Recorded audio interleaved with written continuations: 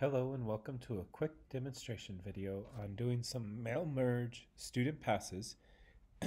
And this is going to build off something that we did in a previous video, which will be linked along with this one, on building a master schedule table using Infinite Campus and Google Sheets. So we're going to focus our efforts just in the spreadsheets, and what we have so far is we have a pivot table master schedule. Down the rows here, we're actually using the state ID number from California. It's a 10-digit numerical ID. And across the top, we have the periods. And within each of the cells, we have the room name, or which is where the location is for that student's period. And what we're going to do, this was built off of this master schedule table that had the student name, student number, departments, a whole bunch of other things. How we're going to use this is we're going to try and take this information. In this case, we're looking at students that have tests that are incomplete for the California state tests.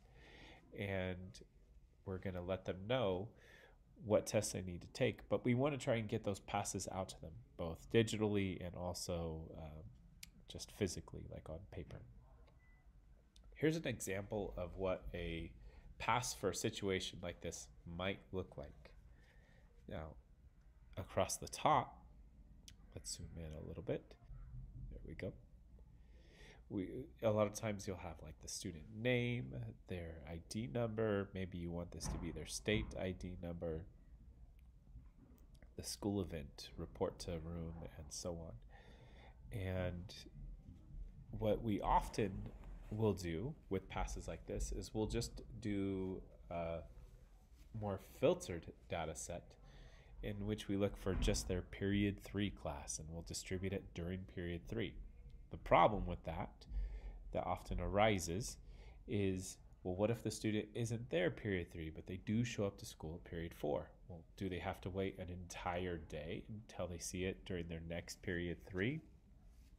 So what we try to do here is apply this idea of using a master schedule table so that we can input all periods in here. And that will allow us to have the entire student schedule on the pass, such that when it doesn't matter anymore when the pass gets distributed, if it went out period 3 and the student wasn't there, it could be brought back and attempted again during period 4 or another period in the day. Just it's helpful information in trying to reach out to students across a campus that are in different places every period. So let's see how we would take this information that we have and kind of put these two things together. So I have this information. I have students that are sometimes listed 3 times, 2 times, 1 time, of things that they need to complete for the state test. What I'll do is highlight the entire table. I'm going to insert a pivot table. And I'm going to, down the rows, I'm going to use the same identifier that's used in the master schedule, and that's in the state ID number. I'm going to filter out blanks so that we don't see those.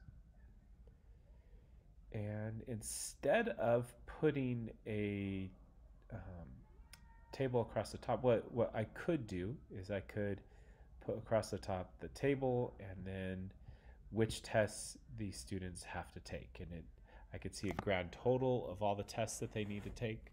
I could also see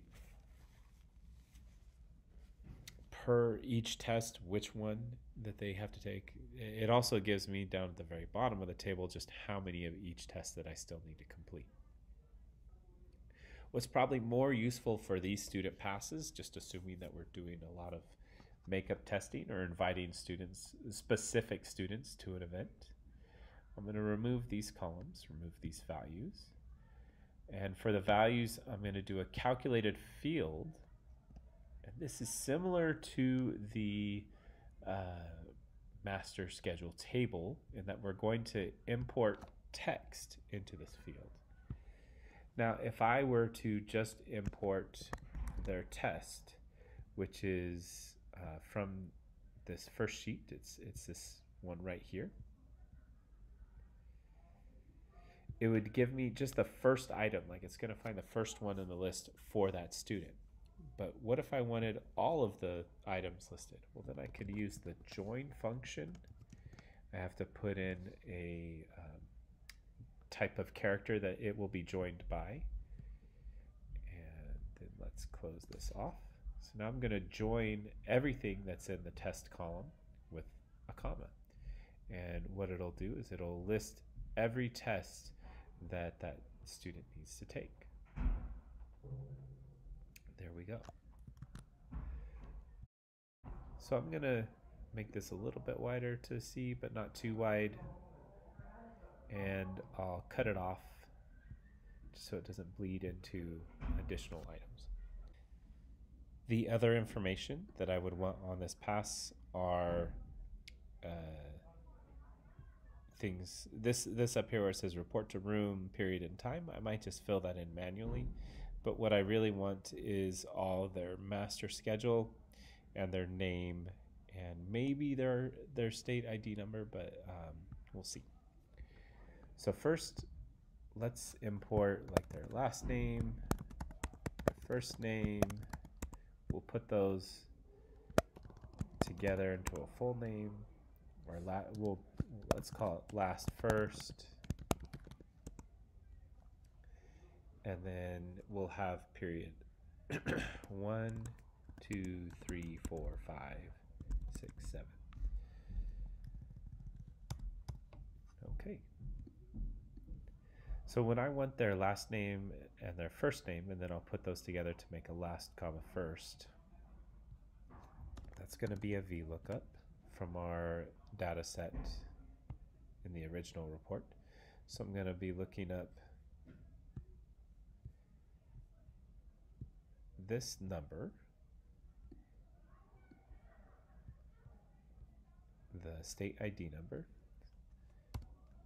and I prefer to use curly braces with an array, and I can build my own array here, because in VLOOKUP you always have to put the first thing that you're looking for and then the last thing that you're looking for. But if I do it this way, I can actually look up the state ID number, and then the second column in my custom array here would be the full name. We don't have last and first, we just have full name. So we're just going to do full name and skip the last and first. Then I'll return the second thing in that array, which is, in this case, column A, and put false because it's not necessarily in order or matching order. And we'll call this just name. We don't need these two columns.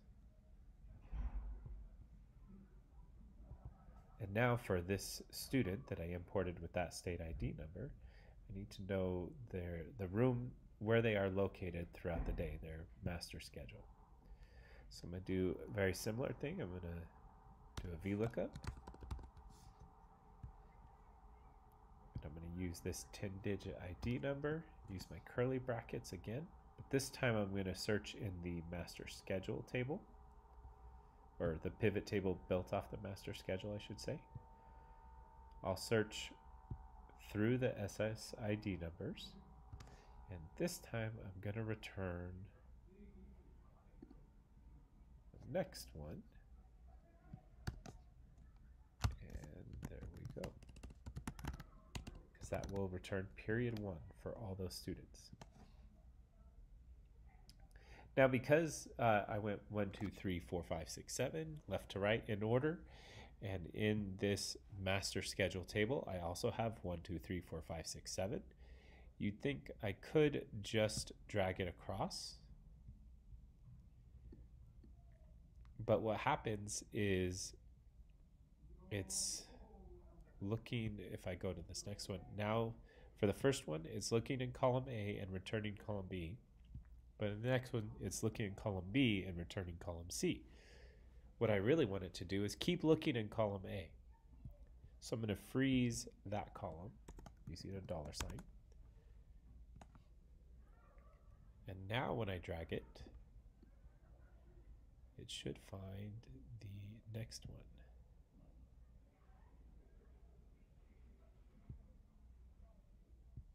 Oh, we gotta also freeze what we're looking for. So we're gonna freeze this column here. Let's try it one last time. There we go. And now I can drag it all the way across. And we're gonna have a bunch of VLOOKUPs going at the same time. If I drag all these across, and then I can double click and it will drag that formula down. And there we have it. We have a state ID number, the tests that a student needs to make up, their name, and their schedule. And that's enough for me that I can make a pass to mail merge and send out to them. And that's the intent of this video, just to show how to put some of those pieces of information together and discuss kind of a quick application of where it would be useful. Thank you.